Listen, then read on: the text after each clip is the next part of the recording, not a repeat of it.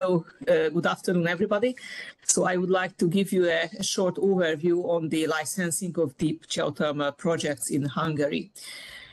As you probably all know, Hungary is very rich in geothermal resources. It is ranked the fourth in Europe in direct use. So we have more than 1,000 active thermal water wells. We call thermal water well which has more than 30 Celsius outflow temperature.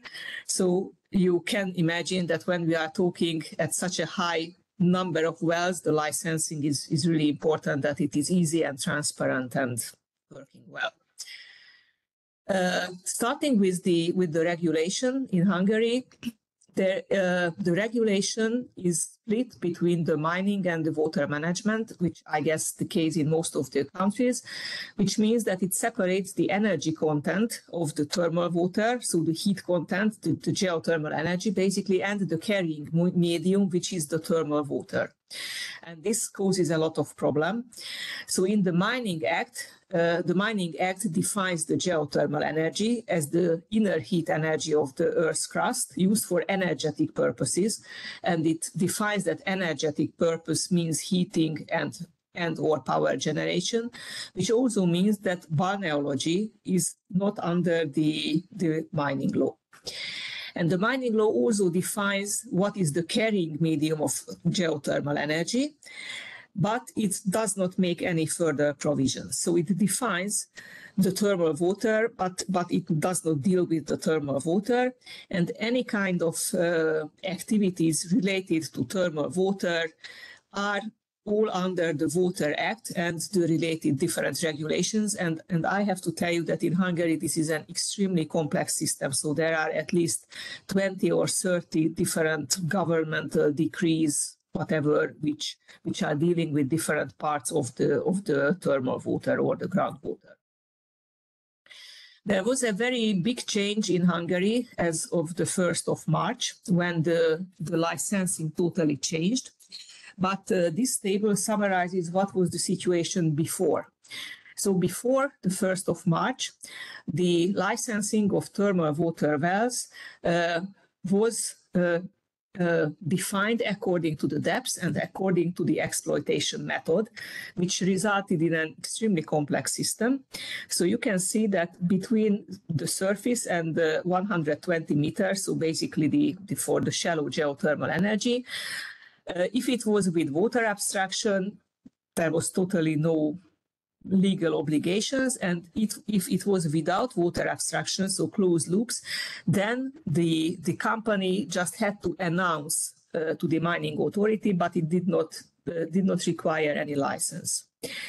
Between 120 and 2,500 meters, and this is the depth range where 95% of the thermal water wells are in Hungary, were split whether the energy production happened with or without water abstraction. If it happened with water abstraction, so producing thermal water, then it was under the Water Act, and the licensing authority was the water authority, and the mining authority only had this, let's say, consulting status on drilling safety issues. And if it was without water abstraction, then the mining authority was the licensing body. And below 2,500 meters, the exploration and production of geothermal energy was in the concession system, which was under the Mining Act. But let's say, the cream on the cake was that even in the concession system, if the energy production happened with water abstraction, then a water permit was also needed from the water authority. So as you see, it was really very complex and very, very diverse. What happened in the 1st of March, then the regulation totally changed.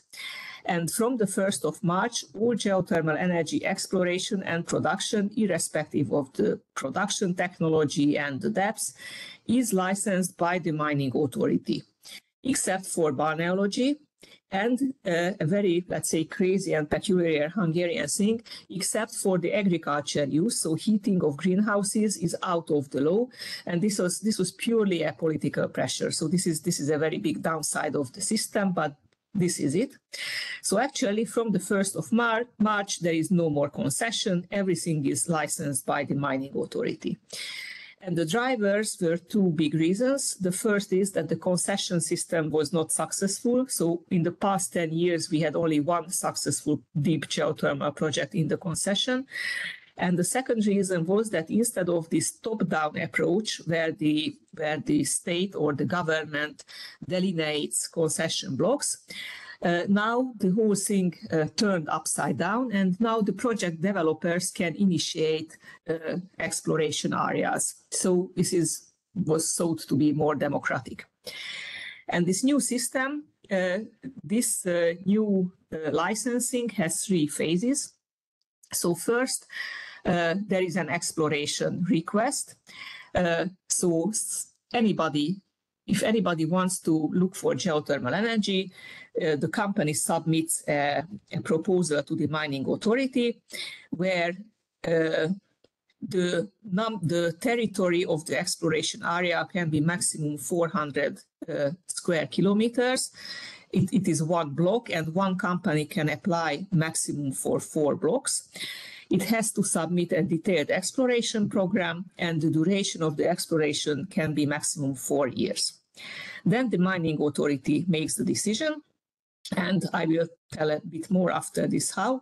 And then the company makes the exploration for 4 years, maximum 4 years. Of course, it can be shorter. And once it is finished, he submits a final report on the exploration results and also a request on the so-called geothermal protection zone. I will also say a few words about it. This is basically a 3D block in which the company is designated to exploit geothermal energy. And once this geothermal protection zone is delineated, then the company signs a so-called utilization contract with the mining authority, where the detailed annual heat production is fixed, the ways of utilization, the reinjection, and all the relevant issues to the operation. And this is valid for 35 years and can be prolonged maximum or extended one time by 17.5 years, so by half of the time. This is, as I said, the geothermal protection zone. So this is the zone from which the mining operator or the geothermal company can exploit the geothermal energy. And this is basically delineated on numerical modeling. So this is basically a 3D subsurface space. And it has to be delineated in a way that the temperature drop within this protection zone is less than 1 Celsius, and the pressure drop is less than 0.2 bar in hydrostatic systems and 1 bar in overpressured system. But once this is delineated, then only and exclusively the company can produce geothermal energy from this protection zone, which ensures him a production for a long time, on a long term.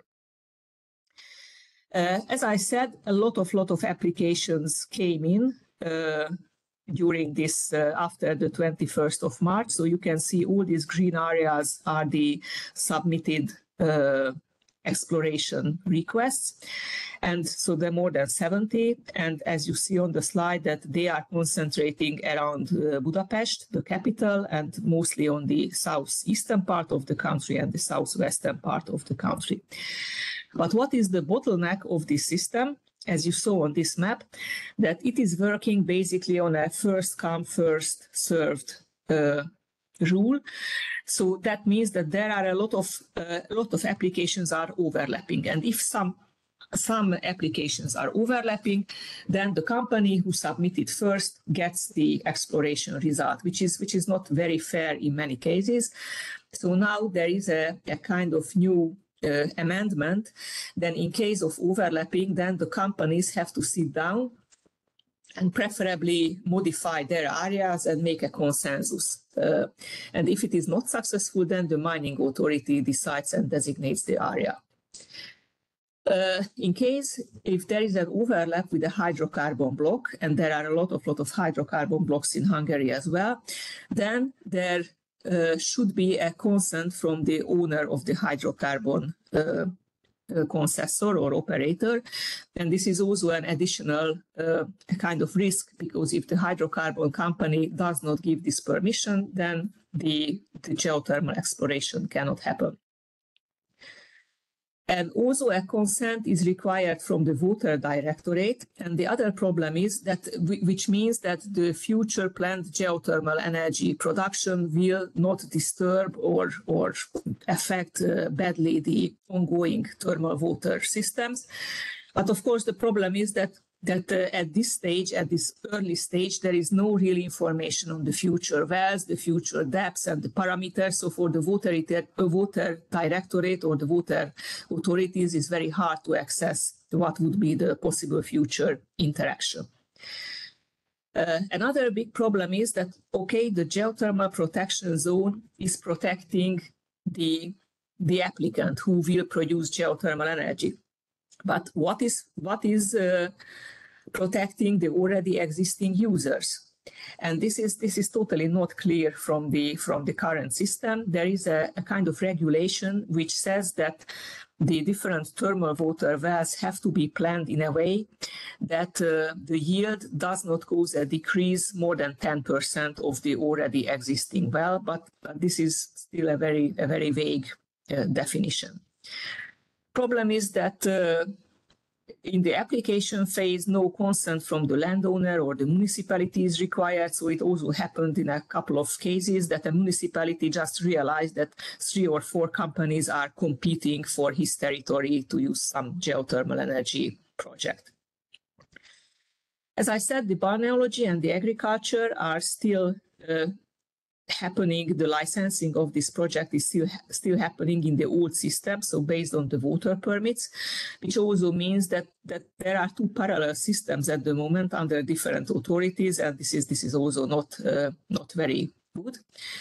And finally, also a question arose that at this early stage, the companies also delineate the exploration block, but they do not have, or most of them do not have, a clear idea where they will drill within the block later on.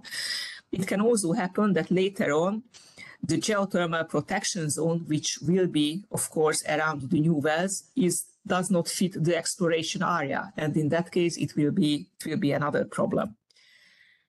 I think I will skip the reinjection because I do not want to exceed my time. So basically, this is briefly the changes in Hungary. And I give the floor to the next speaker. Thank you very much, Anna Maria. Lots of new changes in Hungary and according new challenges.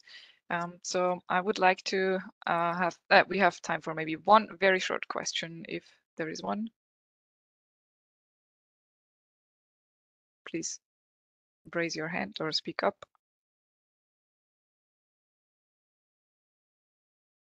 Okay, then we move to the next speaker. We switch to Germany now, and I ask Gregor Dilger from the German Geothermal Association to tell us more about the licensing procedure in Germany. Yeah, hello everybody. I will share my screen.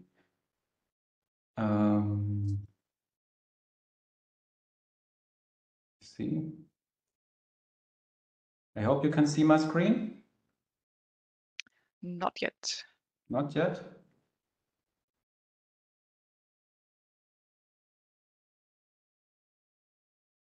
Now?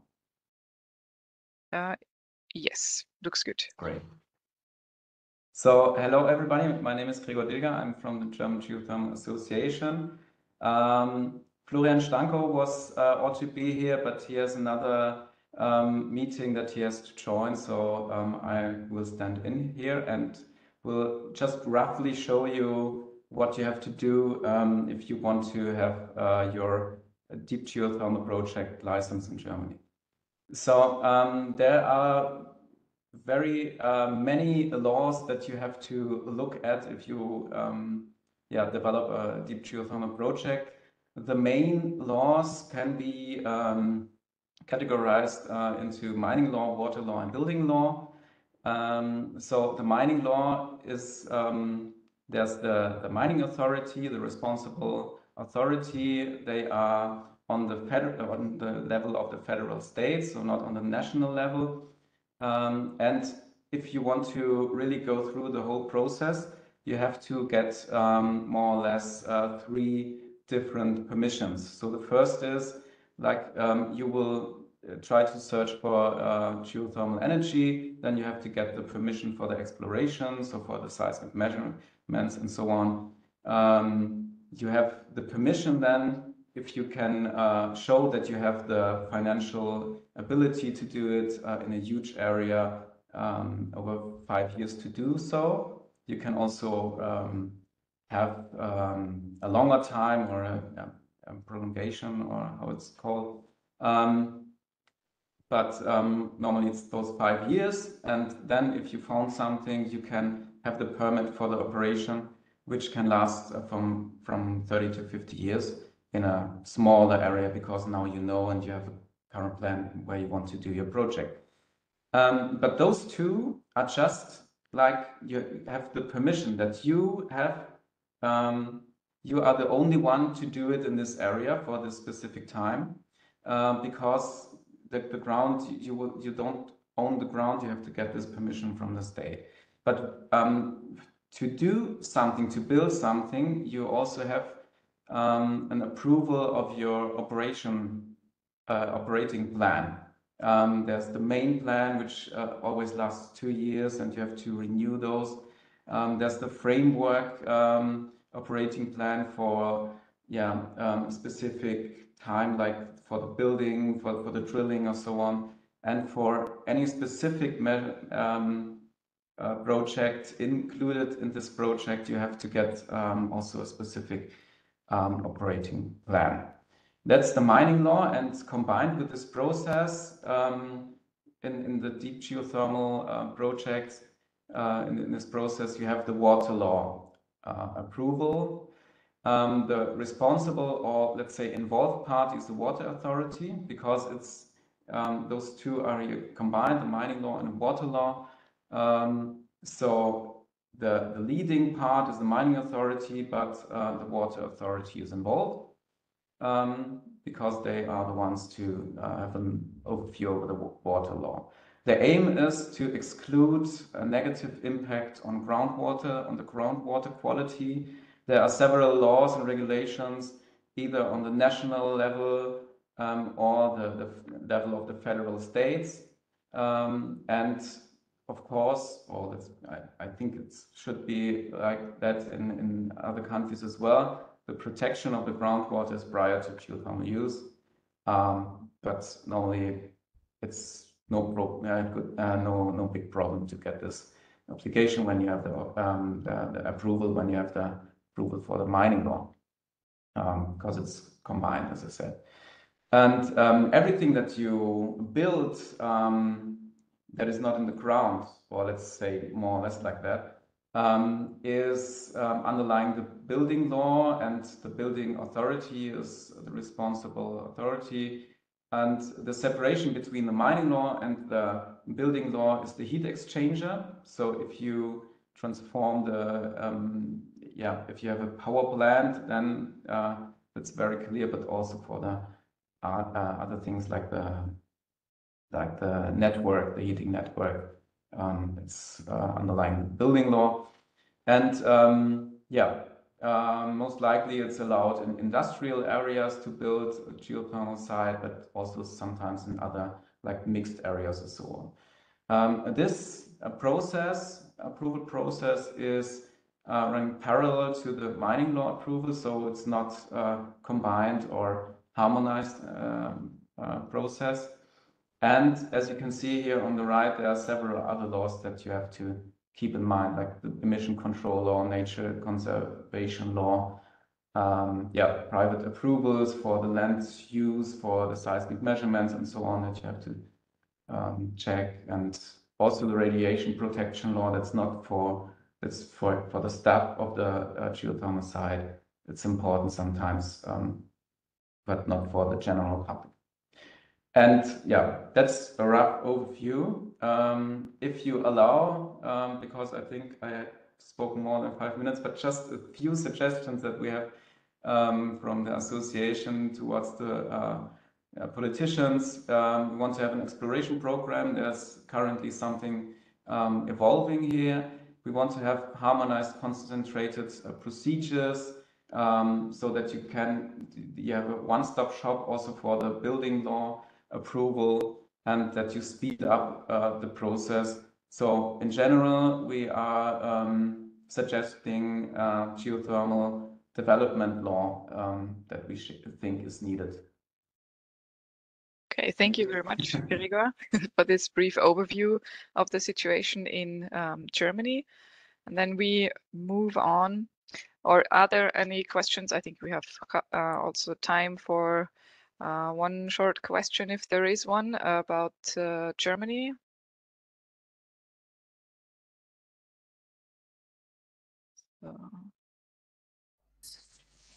Yes, Anna Maria, please. Yes, just one quick question that if I understand correctly, then the exploration, so the mining authority is, let's say, the main authority.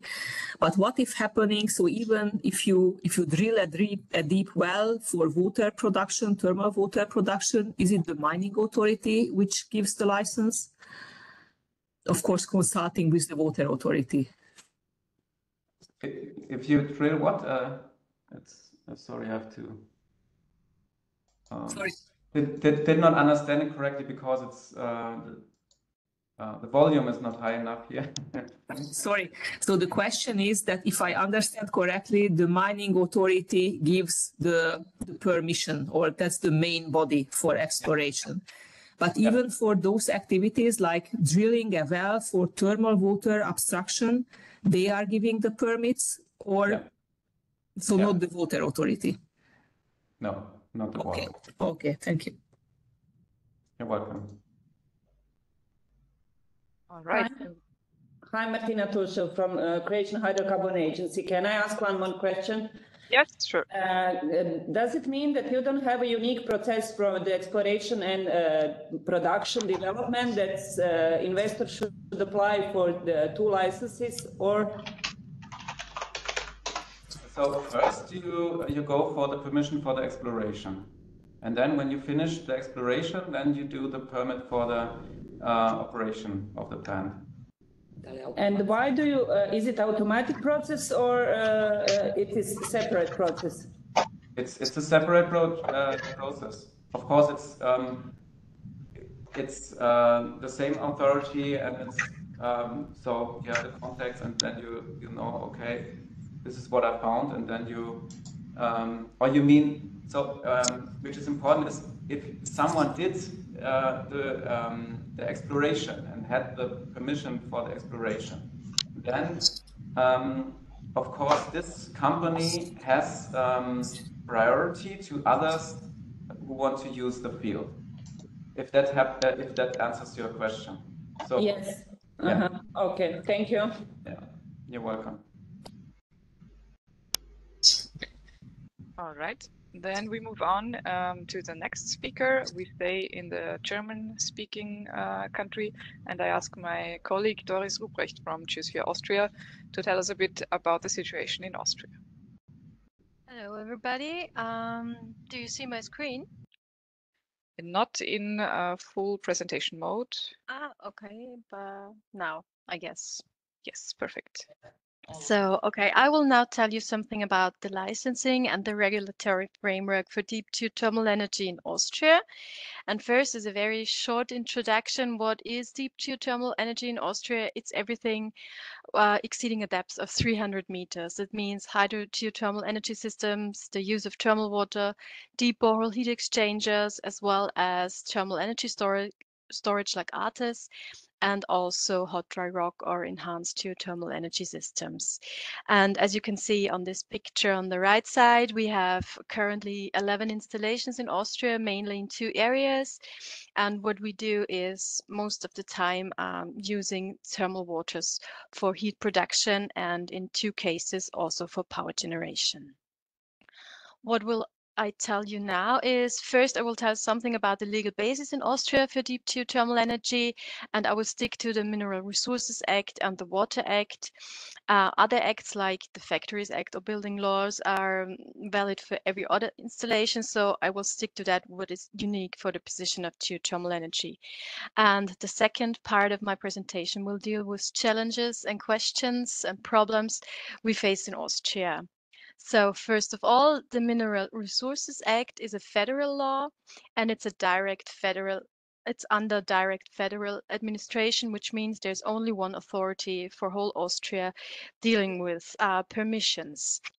And what's the scope of this Mineral Resources Act for geothermal energy? It's the mining aspects, and it says for the search and research into geological structures of deposits of geothermal energy and the recovery of this energy, insofar you have to use tunnels, shafts, or deep boreholes, then this is valid. And when you do a borehole, you also have to observe the provisions of the borehole mining ordinance, and you need the permission from the mining authorities. So to sum that up a little bit, geothermal energy in Austria is not a mining process. It's a mining-like process, and you just need a permission for the technical installation. For the use of the heat, this is also not clear. You have to permit the use of the water, and there we have the Water Act. It's also a federal law, but it's under indirect federal administration. So in Austria, we have 9 federal states, and concerning the Water Act, we have 9 different authorities in Austria concerning deep geothermal energy. And the Water Act is for the use and the protection of the groundwater.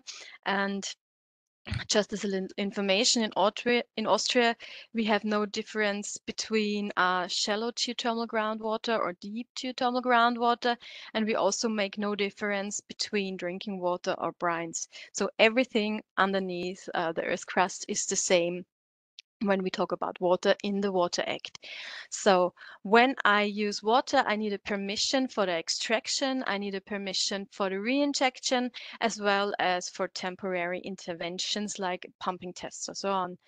And when we do geothermal energy with borehole heat exchangers or enhanced geothermal energy systems, we just need a notification procedure, and this is a special form because it's just about the protection of groundwater, and it's for every plant that exceeds a depth of 300 meter.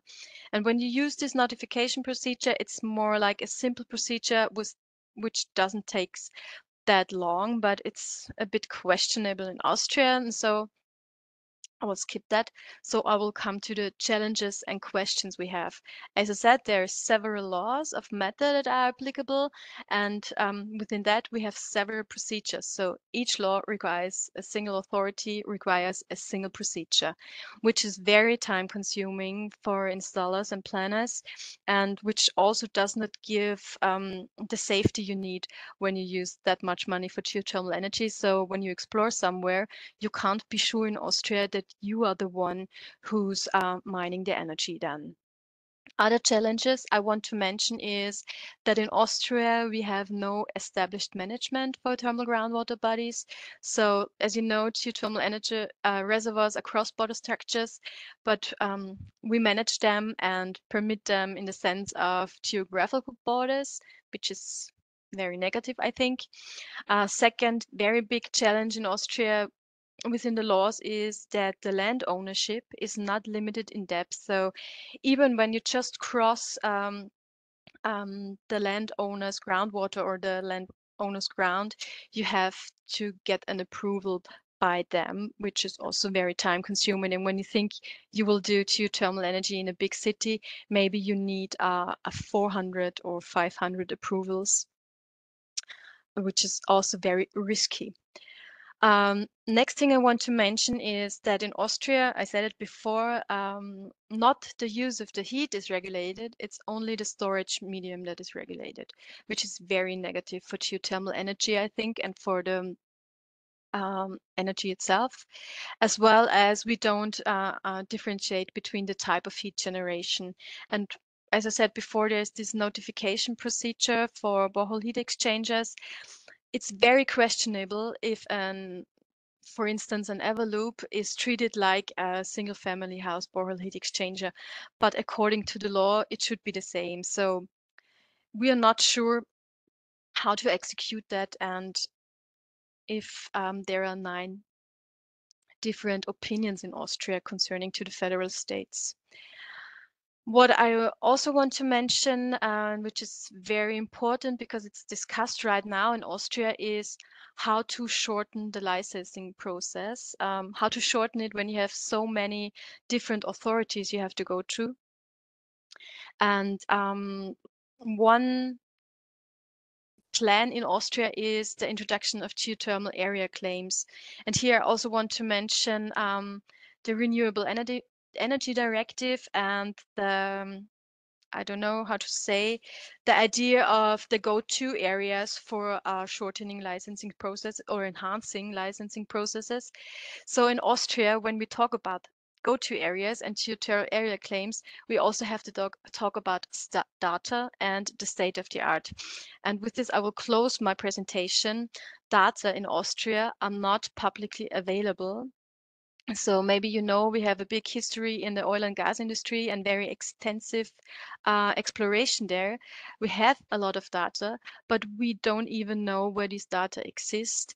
It's not managed uniformly and it's not complete for the public.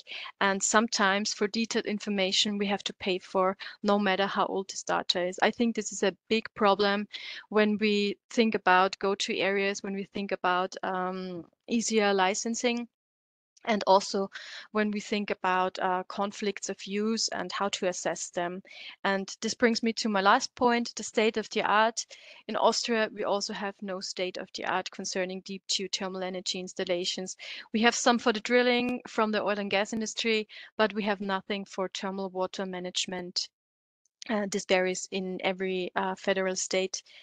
And I think, yeah, for the future, maybe it's also a European problem, the state of the art. This is something we have to discuss maybe all together. So this was a short overview. Thank you for your attention. Thank you very much, Doris, for this very interesting talk. Are there any questions?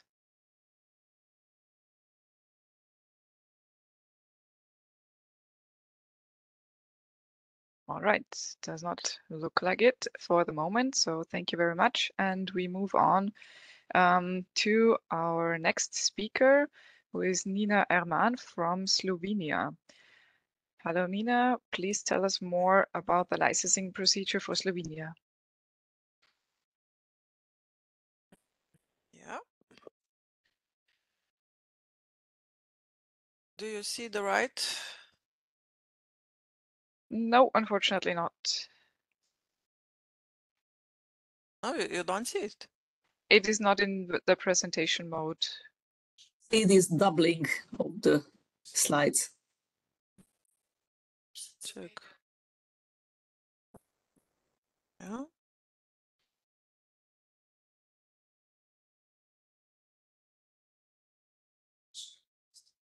Stop. Okay.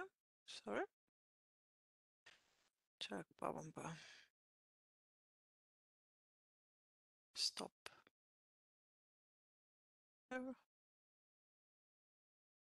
Now go to full screen mode. Yeah, I'm just.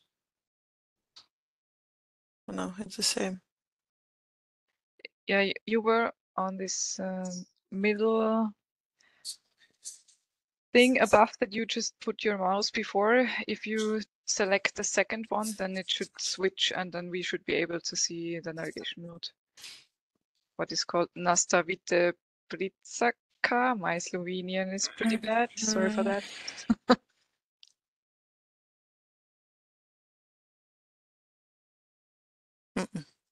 It's still. Check kapać. Ja sem tega pa ne moram premakniti. Yeah, now it's working. Now. Ne, ni cool, ker nič ne vidim. It was good for a second before that. Yeah. Check. Let me just go out and I will choose again.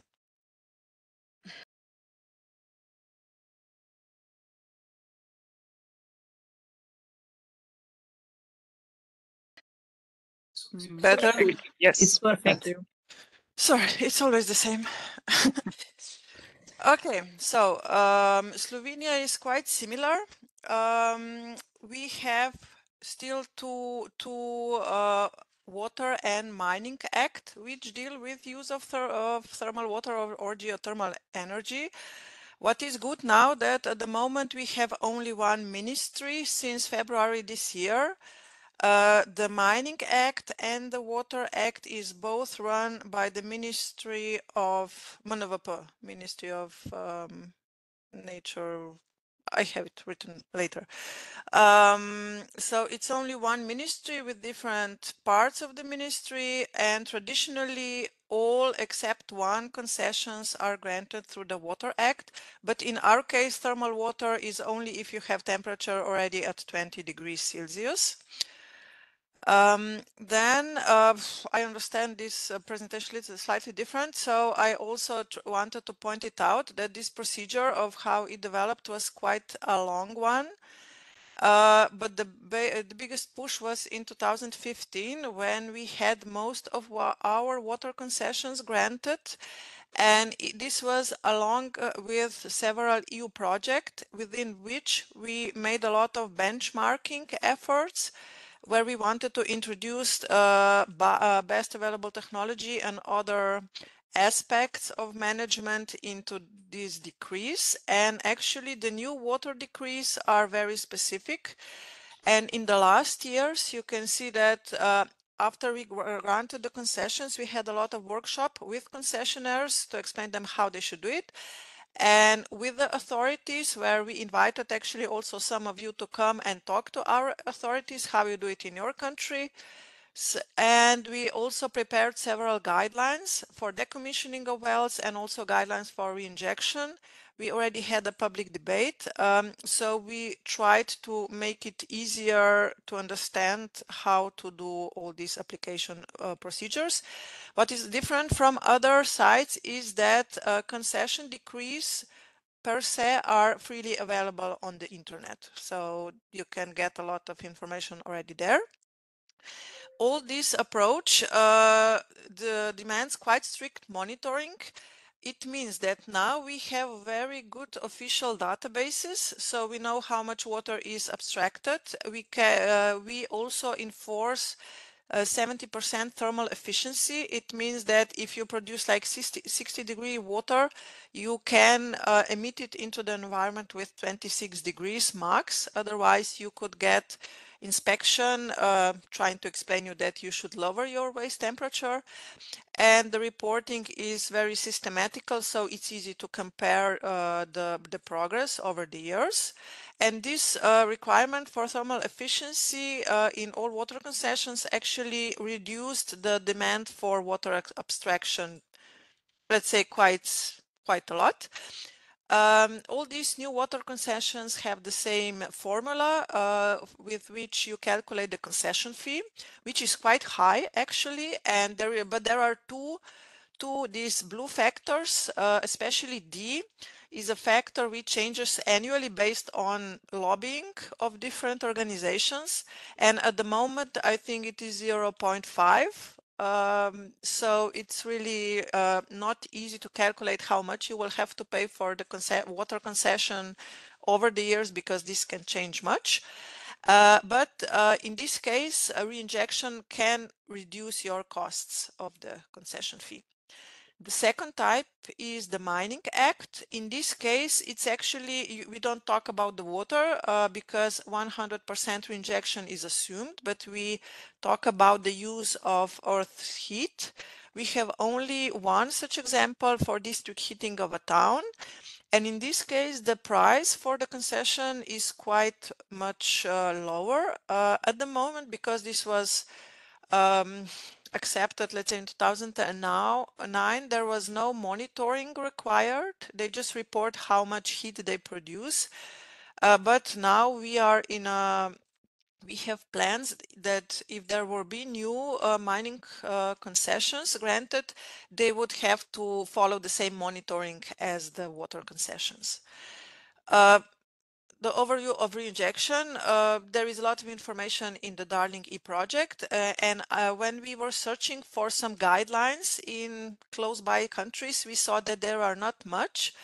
And in our case, also reinjection is obliged only through the Mining Act, while through the Water Act, you can decide if you will do it or not, except for the area of northeast Slovenia. This is the transboundary aquifer, where at the moment there is a ban for new abstractions. You can use thermal water, but only by using a doublet.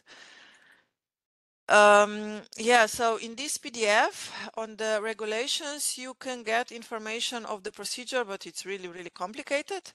What is good is that, so now it's run by only one ministry. If you go deep, you definitely need the mining project and you need the permit for exploration.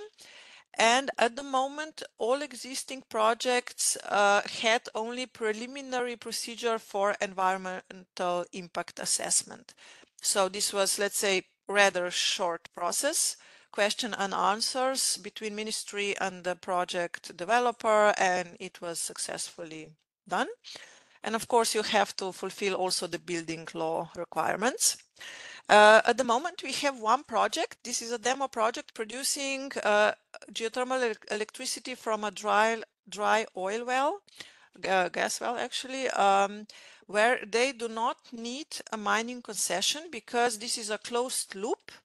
And as such, the geoprobe does not need the mining concession, but they were in the procedure to assess the need for environmental impact assessment. But this was successfully closed quite fast. And they do need the mining project, but nothing else. So they will not pay the mining concession at the moment. And in the last years, because we had quite some intersectoral groups with different ministries trying to figure it out how to develop geothermal, we got this project Info Geothermal, where we have to prepare 2 legislation amendments. So it means we have to make a plan how to let's say, support geological risk insurance schemes in Slovenia and how to support projects with reinjection, cascade use, and electricity. This is by spring 2024, so we will have to come up with something really fast. And the first product is already out. So in the new proposal of the Act for Renewable Energy Sources, which was primarily focused on wind and photovoltaic, now, since last month, there are also articles about the geothermal, so-called geothermal regulatory sandbox. And here we aim at easier procedure for geothermal electricity production. It can be by geoprobe, so closed loop, or by thermal water production, of course, in a closed system with depths above 2 kilometers. And what is really new with this proposal is that the plan is to have exploration program and to keep the data available to the ministries, because now it's similar, let's say, like in Austria, it's very difficult to access this data. It's not public yet. And we really want to de-risk these projects by making an exploration program similar to how Croatia did it.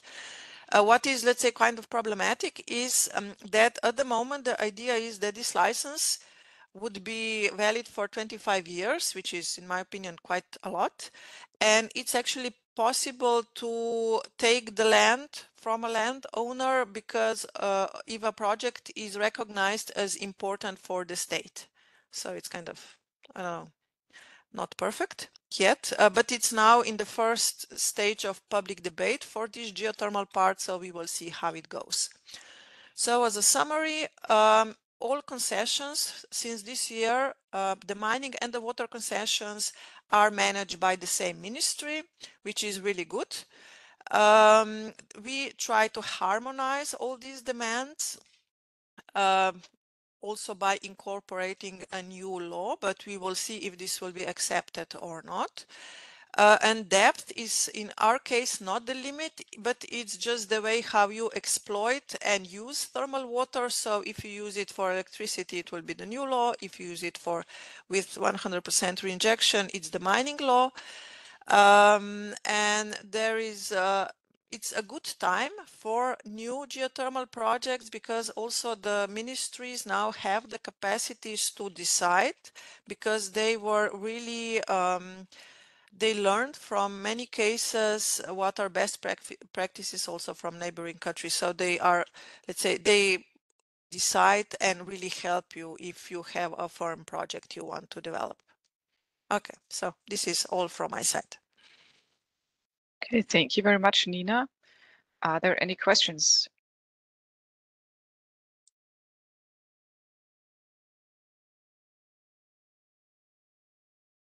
Well, then I have one. What would you say are the main challenges for the licensing procedures at the moment, aside from that they also seem to be a bit complicated?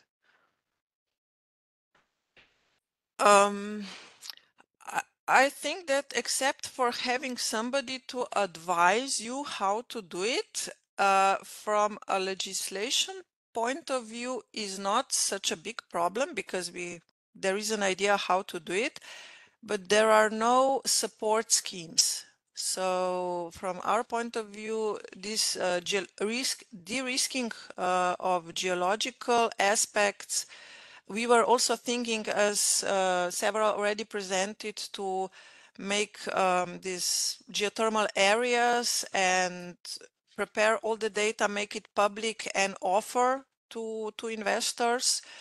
This will be actually done in a pilot area of 2 municipalities by next year. But for us, let's say the challenge is definitely making the data available, which already exists, making the procedure clear and faster by communicating between the ministries or all the authorities within each ministry, and also maybe capacity building of the investors themselves, because they just think it's easy, but it's not. They have to have the idea what they want to have at the end. Sometimes this is also the problem. Mm-hmm. Okay, thank you very much. Any further questions? No, okay. Then you already mentioned Croatia. That's our next talk. So, Jadranka, please go ahead.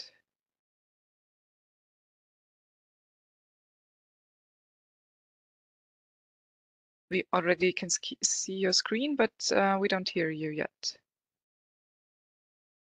Now it's okay, I suppose? Yes, perfect. You hear me, okay.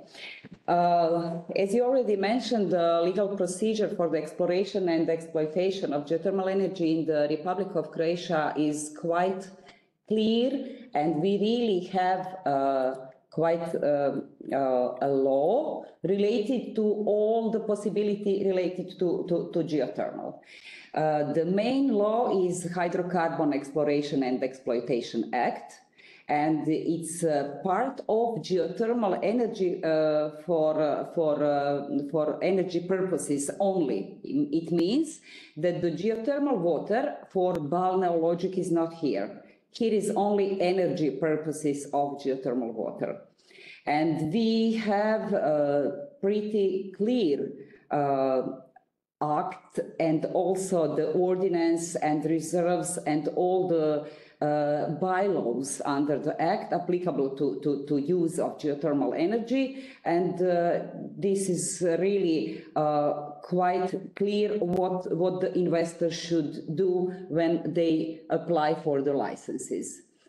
There are two ways of applying for the license, and we have one tender process for granting the permit. This is unique process, difference from from Germany, because when the investors grant permits for exploration, if they fulfill all the obligation, they will automatically getting a production license. In Croatia, there is a possibility to get maximum of 25 years production license or exploitation license.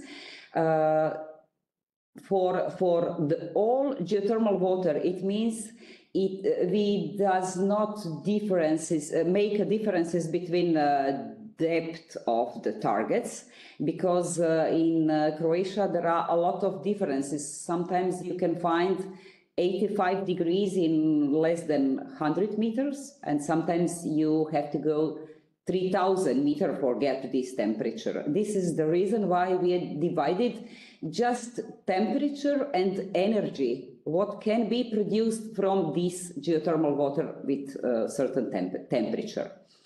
When you grant an exploration license, it means when the tender is published, it's always published, and you can apply for the tender. The tender documentation is always on the Hydrocarbon Agency and also in the ministry website, and it's available to everyone around the world, and they can apply. Of course, there are two ways for starting this procedure, because sometimes the ministry or the agency also can prepare the tender documentation and prepare a bidding for that, and also it could be on the investor proposal. Some of the documentation, we have a database, a pretty huge database, and access to our database is possible to be physically and also electronically by virtually, yes. And some of documentation is available for everybody, and some part of this documentation could be only bought in the agency. Of course, when the investors make some submitting proposal, they have elements who must be satisfied for the proper submitting. They are written in the law. They are written also in the documentation of tendering and everything. It is not necessary to just reading what is necessary for the applying, but criteria for selecting the winner of this bidding, it's also publicly known, and it means that the investor or someone who wants to apply must fulfill the technical, financial, and some professional capability. They have to somehow prove us that it's possible to make this project or offer from his side possible. When the exploration license is granted, the maximum for exploration period is 5 years. There are possibility to make it 2 months, twice by 6 months extension, just if they started to do something but not finishing. But it cannot be just started in the extension area. It means that if it's not allowed, sometimes it's necessary to make some, for example, for exploration license, all activity, also investor is obliged to apply for the EIS study, and it must be also in special urban planning documents compatible with this. It means that sometimes it's necessary that EIA study and the process of getting a final solution could be a little bit longer than it's written in the law. It means that this is the reason what give you a reason to apply for extension. If the state is somehow guilty for stopping you in some process, we can make it for you extension, for the investor extension, that he can fulfill the obligation. All the exploration permits, if the results of exploration is positive, investor must oblige to report notice of commercial discovery, and after that propose the boundary of the future mining plot or the future production license. Also, not only exploration work, also production work or exploitation work is necessary to pass EIA procedure. It is quite a little bit easier than for hydrocarbons, but they also have to be in line with the urban special plan according to development plan what they propose.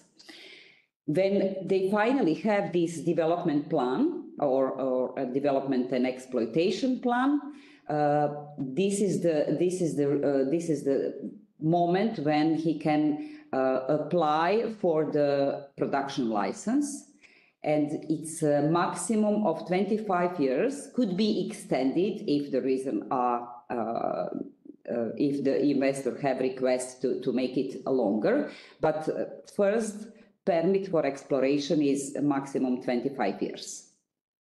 For the subsurface facility, the ministry responsible for the construction is giving for example, for power plants or something what is on the surface, but all subsurface infrastructure, also the construction permit is under the ministry responsible for energy.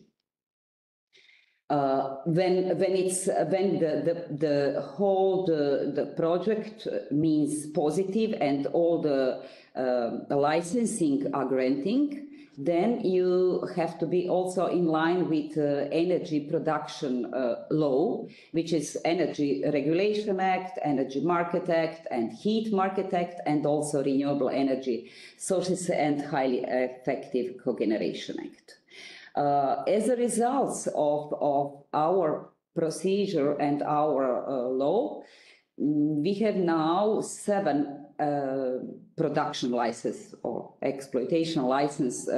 1 produce electricity and 6 are on heating, and also 20 exploration license in the different stage of exploration. For the 7 ongoing evaluation projects, we are just closed the big bidding round, what was closed 1st of June, and now we got for the 6 blocks was a bid, but only for 5 we got the offer. It means the 16 offers from the 5 blocks from 11 different domestic and international company, and the ongoing evaluation process is still now. We expected that it will be finished 1st of August. Then it could be also issued these 7 exploration licenses. 1 bid round is still open. The deadline is 21st this month, and 2 blocks are prepared for bidding. 1 of them are for heating, and 1 of them are offered in the last bid round, but we didn't get any offer for them, and we plan to repeat this, not immediately, but from sometimes. Anyhow, for the Pannonian part of the Croatia, we mean that there are a lot of perspectivity, because the database fulfilled from the hydrocarbons at the beginning give us a lot of data when what we can use for the geothermal also, and we have 43 heating perspective blocks or projects, and also 32 for electricity producers. For maybe 2 or 3 years ago, there was a little bit more complicated, but now we are trying to improve our systems. We are constantly in discussion with the Ministry of Construction, because they are now making changes in their law, means that the if the geothermal water for energy purposes would be used only for own purposes, it will be much easier to grant this, and it will be much easier according to the special urban planning, also for the environmental impact. For the agricultural, we are constantly in discussion and conversation with the Ministry of Agriculture, because there are a lot of agricultural subjects who want to use the geothermal, because the geothermal is really possible to use for agricultural pretty easier, much easier than for the electricity or something like this. And it means that it will be also some improvement related to the when you use the geothermal water for energy purposes for your own needs. I think that it could make or give us a chance to be more efficiently and more quick to do all of this situation. Also, Ministry for the Energy, it's now makes some parallel process. It means when you get some results, you have obligation to make a assessment how much it could be commercial, or how much you would go to further with the projects. And you can start parallel with the projects and with the EIA study, and also with the urban planning. It means that three different processes could be parallel, but of course they are some conditions. The final solution for the licensing cannot be issued because before all of these solutions from the EIA and solutions for the special planning could be issued before. And we really try to make it more quick, and we hope so that we have some improvement last 2 years, but still always is some space for improvement more. That's all from us. Thank you very much, Martina. Are there any questions about Croatia? Yes, you can ask. I'm Jadran Kaleško. I am the head of hydrocarbon and geothermal water for energy purposes from the ministry. Martina and me are together in this presentation. Perfect. Thanks for clarifying that. Anna Maria, please. Yes, a quick question. Thank you for the excellent overview. If I understand correctly, the exploration can be initiated either by the agency, by predefined blocks, or from the local, let's say, communities or companies or whatever. The question is that if a local community, a city or a company initiates some exploration area, is it also going under this bidding process? Yes. So together with the... This is the second way of what I showed in presentation. It could be started with the ministry, and also it could be started by the town or by the local community or something else. But all these processes must be publicly announced, and the bidding must be passed, all of this. Because so the process is the same for both yes. types of initiations. Okay, yes. Thank you. Yeah. And what happens in your case if there are overlapping areas, if two different companies apply for the same area? We have pretty clear if it's a different, for example, if hydrocarbons and geothermal are overlapped, but we have no any case to overlap because it's not possible. The ministry giving, you can propose the boundary what you want to get, but the ministry approve this area, and we, according to our law, there is no possibility to at the same place two investors could be. We can just divide it this. One will get one coordinates, and another one who is applied can get another, not the same area. Okay. But basically, you decide. So the agency decides how to avoid these overlaps. Yeah, the ministry decided. The final solution is from the ministry. Yeah.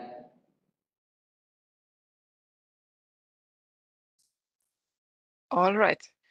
Are there further questions? If not, then we come to our last talk, last but not least. Philippe Dumas from EGEC, the European Geothermal Energy Council, will tell us more about licensing and regulatory framework in the EU. Hello, Philippe, the floor is yours. And we cannot hear you. No.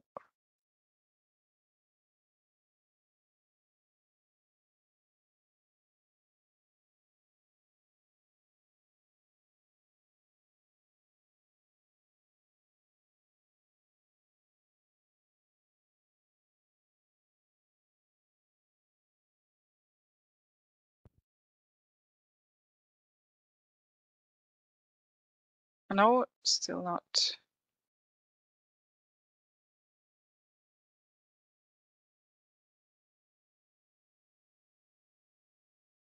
Hmm.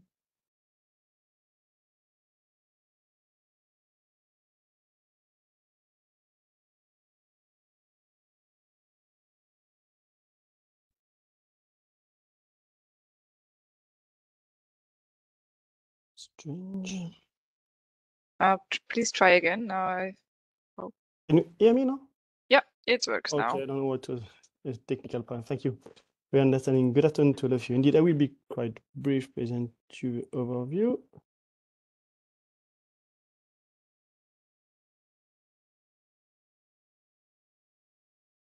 It's going in full screen mode. One second. Here we are.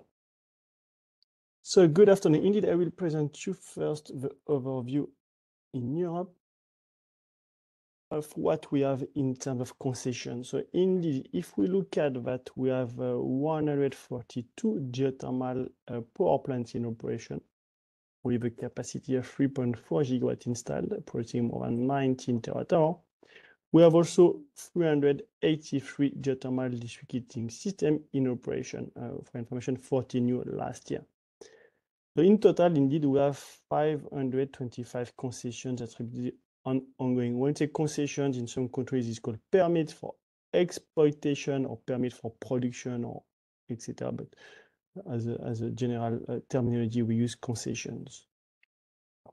What is ongoing? Ongoing is that we have quite a lot of wells in the pipeline, that indeed for electricity, we plan more than 30 wells to be drilled in the 3 to 5 next years, because there's 25 power plants under development, construction or extension, and more than 100 projects also investigated.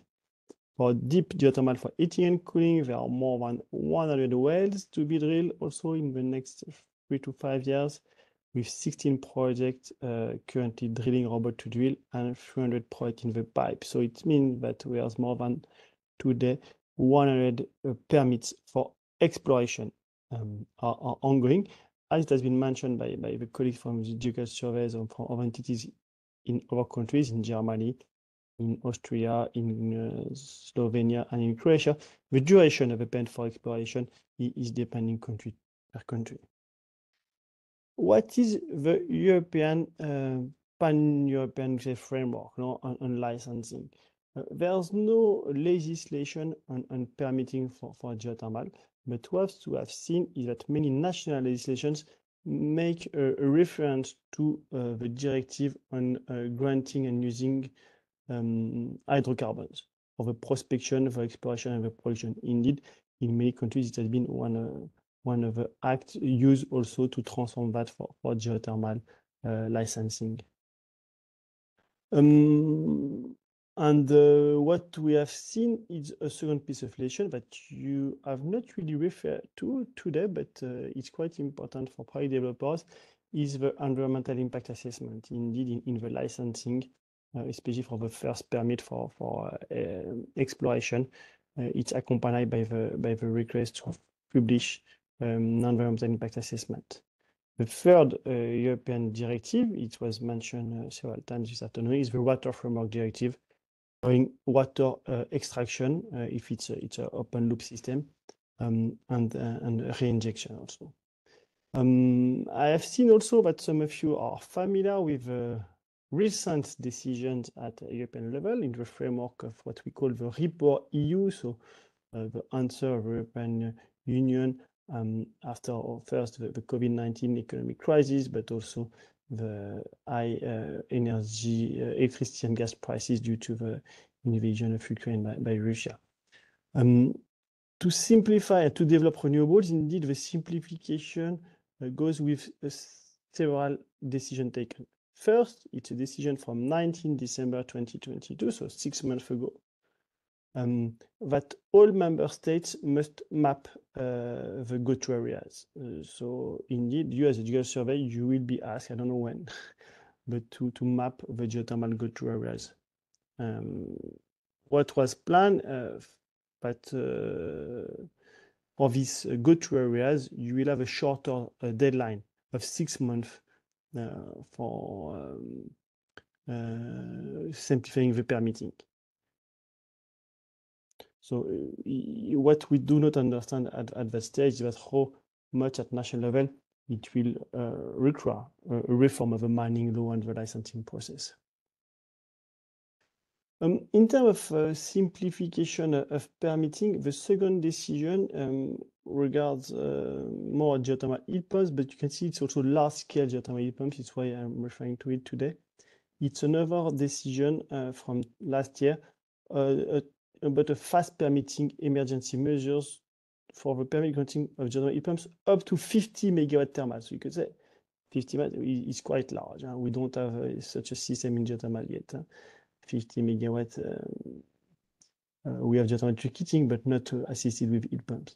And in this area, in theory, they want the permitting to be less than 3 months. We don't think it's really realistic for a large-scale project, but anyway, it was the decision as a political decision. And here, clearly, the good practice, we see that in many countries. I just give the example of ASN in Germany. It's what we call a traffic light system to streamline regulation. So areas where you just have a notification, area where you have an authorization with a maximum delay, and when sensitive areas will require further authorization. Now, in terms of an overview on licensing procedure, to sum up a bit what we have seen is that the Act on Exploration and Exploitation of Hydrocarbons governs the exploration of geothermal in many countries. Some have adapted their mining law with a dedicated chapter on geothermal to allow the development of a proper geothermal licensing, but it's not true all over Europe. It's still ongoing in many areas. An example is the French mining code, which gives an exclusivity for the given area of lease.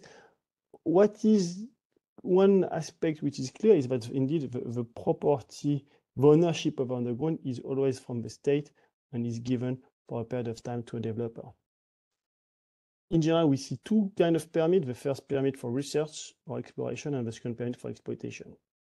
What is changing all over Europe is that who is giving this, sometimes it's national authority, but also for some smaller scale project, it can be also at local instruction.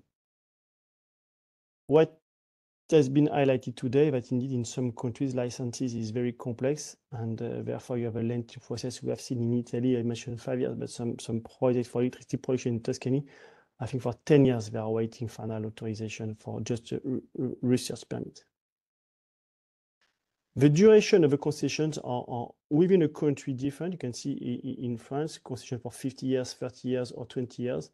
And that is true all over Europe. What is also true is that usually countries, after a first research permit, they allow an extension. I think it was mentioned in Croatia in the last talk. Now, in terms of challenges and recommendations from our side, Indeed, the challenge is the multiple responsibility between water authorities, mining authorities, environmental authorities, etc., etc.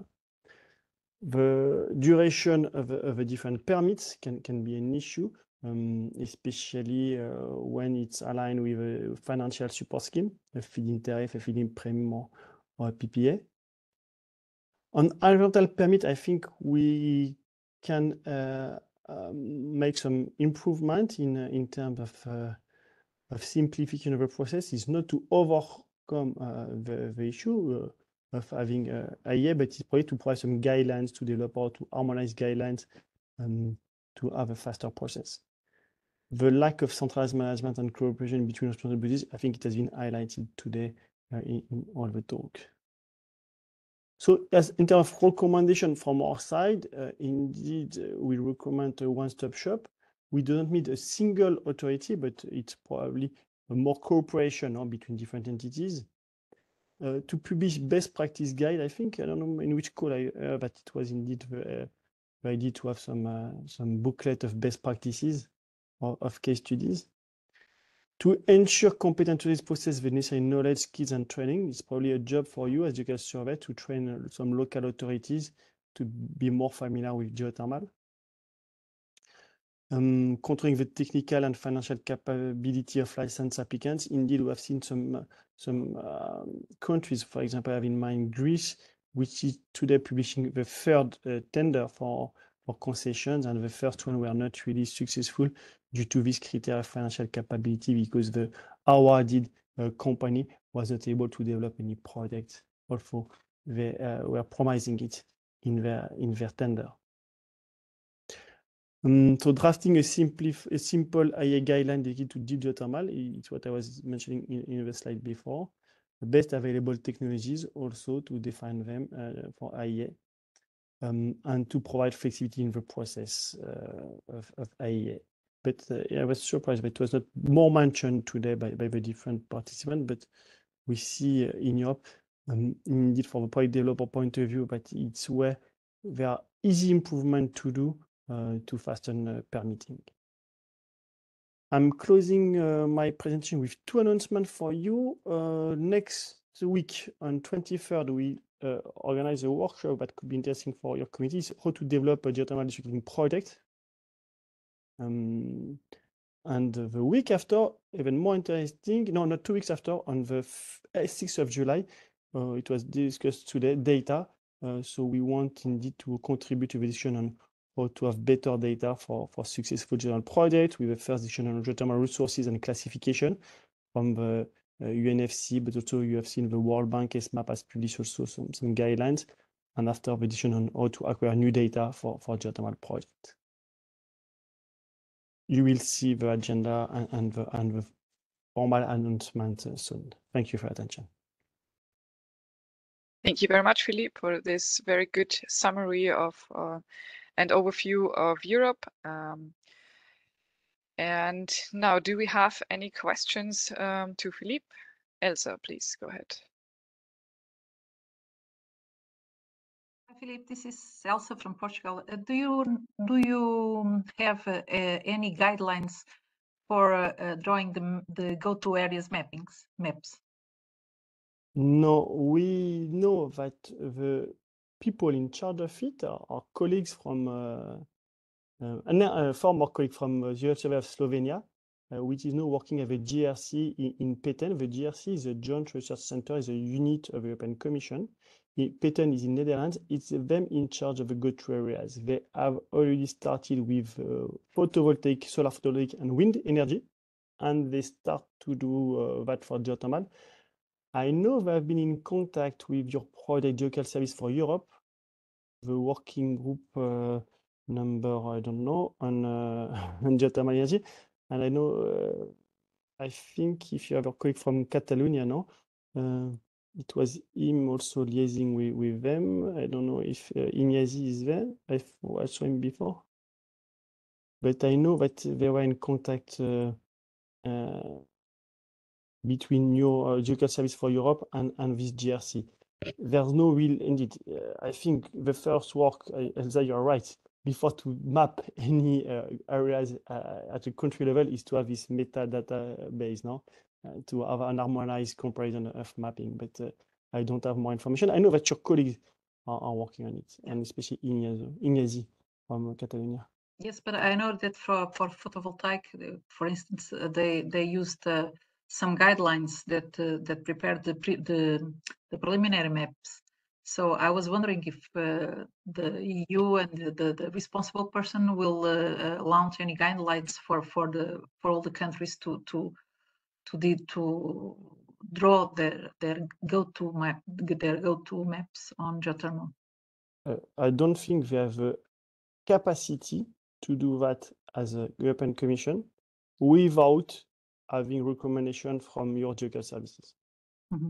Okay, thank you. That is clear. So you will be consulted before they do anything.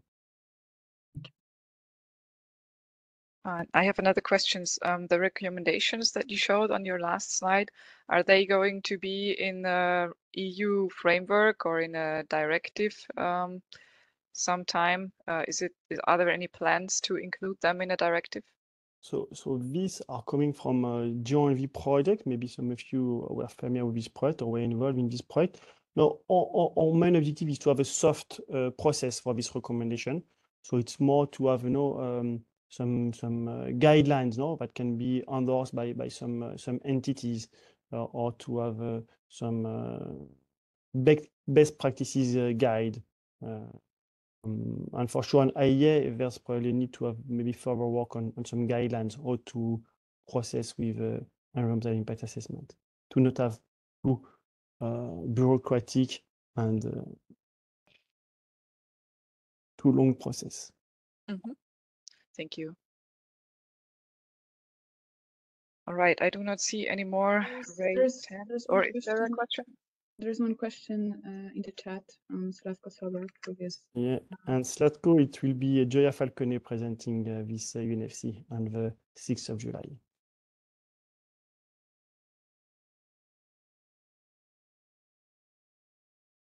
All right, thank you. I do not see any more raised hands or other questions. So I think we saw today a very good overview that in many countries there is still a way to go to achieve this one-stop shop that everybody, I believe, agrees would be a good thing to have. Some countries already have ways how to deal with the concession and delineate areas that should be developed. This will be a task for all of us according to the EU regulations. And yeah, I hope we can move all forward with that, and hope you have gained some knowledge from the other countries. I thank you very much for attending this webinar, and I have just one more announcement to make as well. The next workshop that we are planning, the next webinar, will deal with energy storage potential.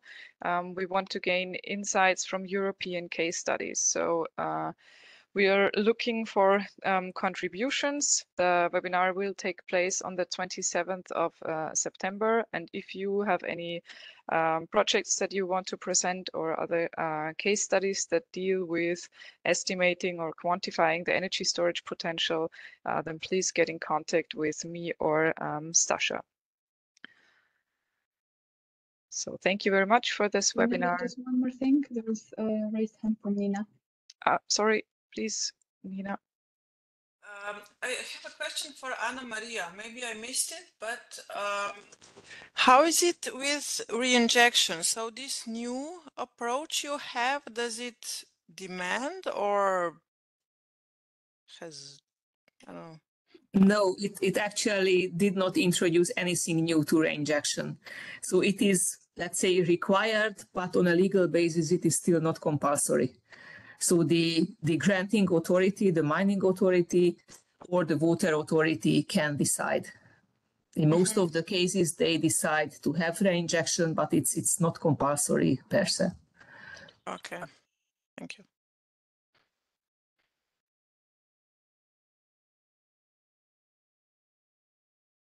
Good.